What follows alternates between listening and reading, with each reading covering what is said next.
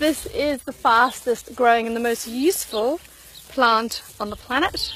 It's an amazing source of biomass. In the 1930s, all forms of cannabis, including hemp, became illegal in the US because the petrochemical companies wanted to get rid of their main competition, hemp.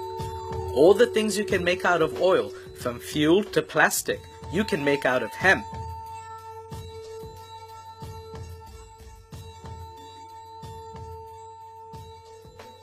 Amongst the thousands of products made from hemp, one of the most extraordinary is Henry Ford's plastic car.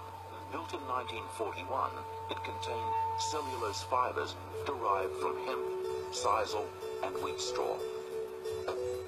The plastic was lighter than steel, yet could withstand 10 times the impact without denting. Ford's biodegradable hemp car ran on carbon-neutral hemp biodiesel. Ford famously said, "Why use up the forests which were centuries in the making, and the mines which required ages to lay down, when we can get the equivalent in the annual growth of the hemp fields?" Henry Ford knew that we could grow a sustainable car from the soil 75 years ago. So why is it still like this?